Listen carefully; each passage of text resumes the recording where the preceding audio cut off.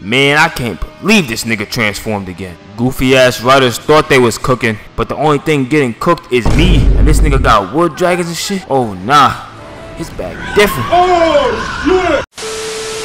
I can't lie to y'all, this entire season of Demon Slayer so far feels like it was designed to make Akaza look like a walking hell. Because at the beginning of the season, we saw how Akaza got completely holed by Doma and Kokushibo. One false move and that man was about to be a descendant of Jiraiya. And then this man made one of the most emptiest threats I've ever seen in anime. Shut the fuck up, nigga.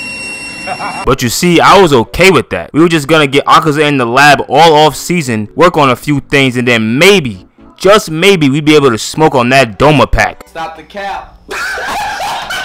But ladies and gentlemen, it is with great sadness that I bring to you that after watching episode 9, this man Akaza might have gotten his rank stripped by the Sage of Six Paths. And before y'all flood my comments calling me an idiot and stuff like that, hold on, let me cook real quick. Do I believe that Han Tengu could beat Akaza in a 1v1?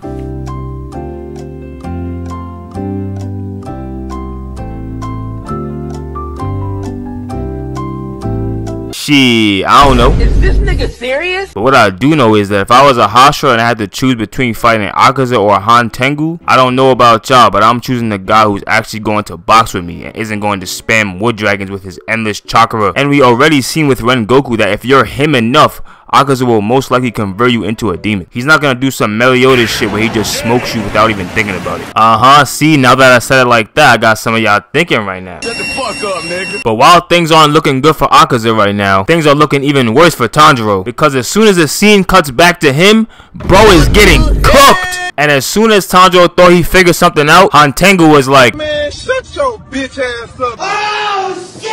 Han Tengu got these dragons moving with maximum speed and efficiency. This nigga's bag is different. You put him against demon hybrids, it's not working. You put him against demons with blickies, it's still not working. He got Tanjiro running for his life like Patrick Mahomes in the 4th quarter. But the absolute play of the game that had me like, oh nah, this nigga's different, was when this man was tired of Tanjiro proving that he's a part of the Weave Gang. So this man creates 4 small dragons, grabs Tanjiro by the arm and eats this nigga. Like I literally wouldn't blame no Hashira for losing to this Upper Moon. Because the versatility of this character is absolutely insane, bruh. And then look at his face after he ate him. Man said the job is not finished. The job's not finished. The writers were in their bag when they made this character because this man could literally do everything. And y'all gotta realize that this is the world of Demon Slayer. This is not Naruto or Fairy Tail. You gotta get it where you can get it. So would you rather lose to Akaza, a demon that could box? Or would you rather lose to Han Tengu, a demon built like a Dark Souls boss? Cause me personally,